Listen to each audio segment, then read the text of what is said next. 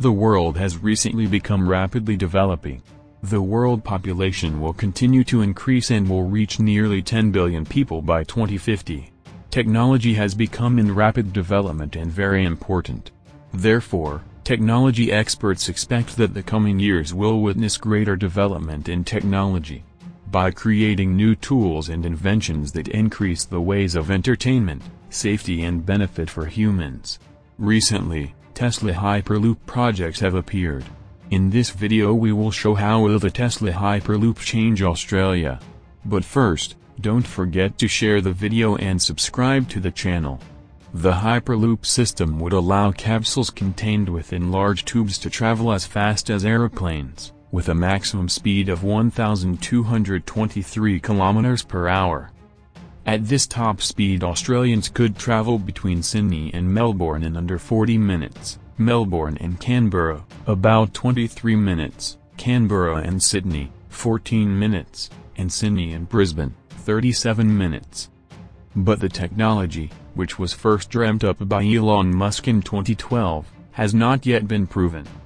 No system has yet been built in the world, although Virgin Hyperloop One has built a full-scale test system in Nevada and Hyperloop TT is constructing a short 320-meter system in France as part of a facility to test it. Musk has made the technology open source so that other companies like Hyperloop TT can develop it. The system basically involves using passive magnetic levitation and propulsion to move a capsule, potentially carrying about 38 passengers, through a large windowless tube. Air pressure in the tube would be reduced to almost nothing so the driverless capsule could travel at high speed without friction. Hyperloop TT suggests the system would use less electricity than a conventional maglev system and renewable energy could also be used to power it, reducing its costs. The system would also be virtually silent and because people travel within a tube it's less susceptible to weather events or delays caused by wildlife accidents. Hyperloop TT notes that fencing a high-speed road corridor against kangaroo strikes could cost about $2 billion, and also stops animals from passing through the area. Hyperloop TT suggests the system would be particularly suitable for Australia as it's most competitive, compared to conventional rail or air, over distances between 700 km and 1,500 km. At distances of between 400 km and 800 km existing rail services are already competitive with air travel, while above 800 km high-speed rail has trouble competing with flying.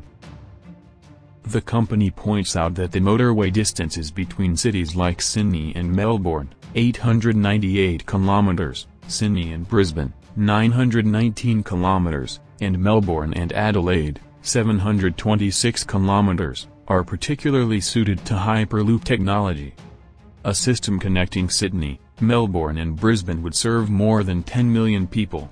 Adding Adelaide, Canberra, the Southern Highlands and Gold Coast would give access to more than half of Australia's population across 2,000 km.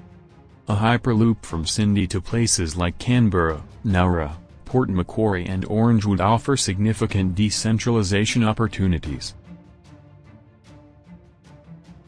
Conventional means of transportation, road, water, air, and rail, tend to be some mix of expensive, slow, and environmentally harmful.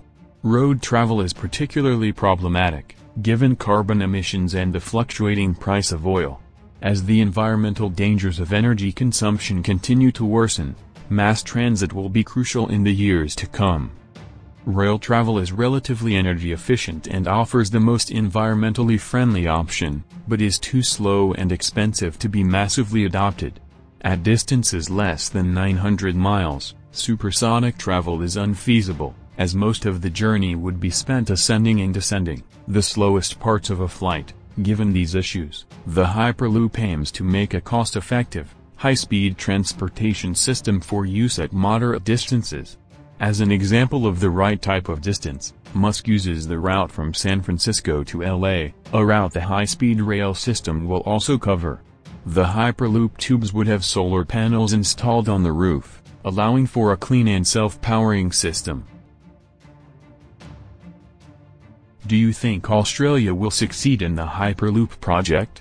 Is there any information we didn't mention? Write it in the comments. Here we come to the end of the video. Don't forget to share the video and subscribe to the channel.